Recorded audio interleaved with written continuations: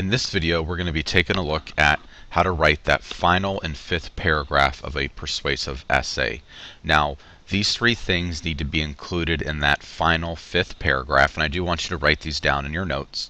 So first of all, you're going to be having a transition concluding sentence. Okay, you also will want to restate your three main points. We are not introducing anything new in this final paragraph at all. And then you want to end your paragraph with a final concluding sentence. Okay, so write these three main points down, and then we'll get into how to go about writing the fifth paragraph.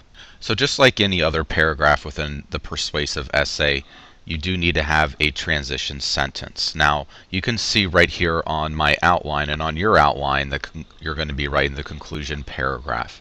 So you do need a concluding transition sentence, okay? And what I mean by that, just a sentence that kind of wraps up the overall statement or persuasive position that you're trying to persuade your audience to come to. Okay, so I have a sentence that says, overall, it is clear the Snickers candy bar is the most delicious candy bar in the world. So once again, I am using my thesis statement within this transition sentence. I'm using the word overall to kind of wrap everything up. So their transition words you might use could be in conclusion, finally, those types of words that show that the piece is coming to an end. And then once again, I am restating my three main points that I talked about in my first paragraph. I'm not talking about anything else but those three main points. So I want to talk about the chocolate and caramel again, just to go over these points again, the peanuts, and finally the creamy nougat. So what I want you to do now, I do want you to pause the video. I want you to write a concluding sentence for that fifth paragraph, and then also just those three main points that were a part of your first paragraph, just like I have right on my outline. So do this now. So pause the video now. Okay, now I'm going to show you what your fifth and final paragraph will look like. You will be doing this during writing class today, so you do need to come with your outline completed, ready to write this final paragraph. Alright, so you can see with mine I have my transition sentence. Overall, it is clear that the Snickers candy bar is the most delicious candy bar in the world. You can see my thesis statement.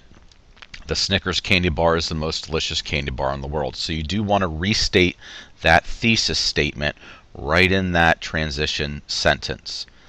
Okay, now I'm going to talk about my three main points. I'm just going to say parts of the bar that make it the best are the chocolate and caramel. Okay, now that's my first main point in my first paragraph right up here. The peanuts, okay, I have in my first paragraph, next the peanuts are a great part of the Snickers, and creamy nougat. And then I have in my first paragraph, finally the creamy nougat makes this candy bar to die for. We don't have to go into detail again because we already did that in the middle, second, third, and fourth paragraph.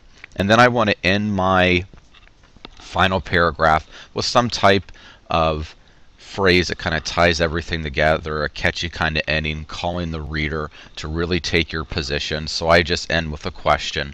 Why would you waste your time eating anything else?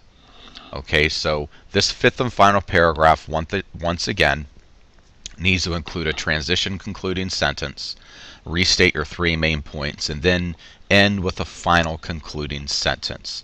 So this concludes the video on how to write the fifth and final paragraph of a persuasive essay. If you have any questions about this concept, please come and see me.